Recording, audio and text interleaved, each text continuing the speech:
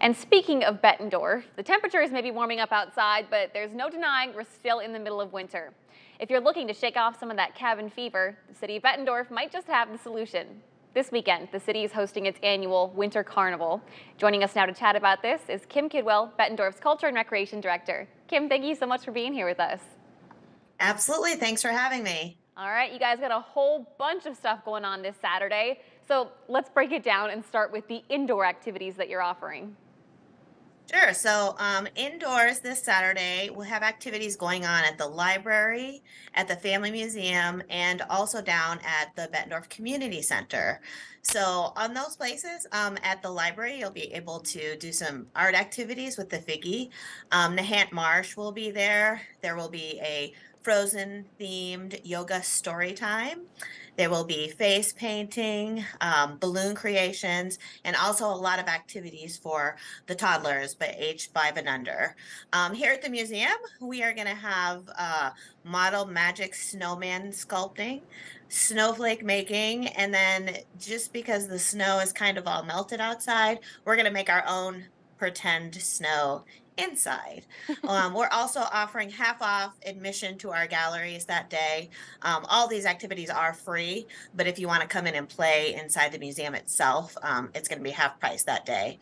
And then the community center is going to have all kinds of games, snowball toss, pin the carrot on the snowman, all kinds of active games down at the community center. And then they're going to show Frozen, the movie, to wrap it up. Well, yeah, let's talk about those outdoor activities. These spring temperatures that we're feeling might put a dent in those plans, or what do you guys have planned for that? I know. I hate to complain because, we're just so happy to see the sun today. But if there is no snow, we will probably do some activities outdoors depending upon the mud level out at Face Field. But we sometimes do things out there anyhow. Obviously, Palmer Hills, we usually have cross-country skiing going on and sledding, so that won't be happening. I'm not sure it's going to be warm enough to play golf either, but we'll have plenty of things going on indoors to get those winter blues out of your system. Okay, well, Kim, talk to me about why this is so important to the city. I mean, why put an emphasis on hosting a winter carnival?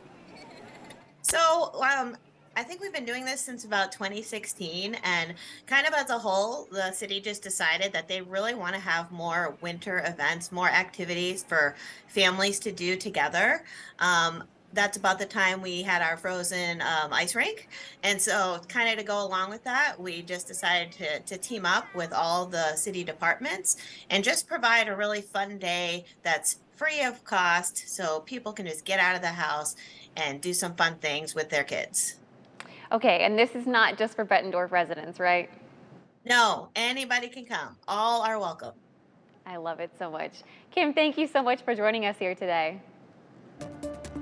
All right, if you at home want to check out a full list of all that's being offered at Saturday's Winter Carnival in Bettendorf, just head over to WQAD.com and click on the As Seen on TV tab.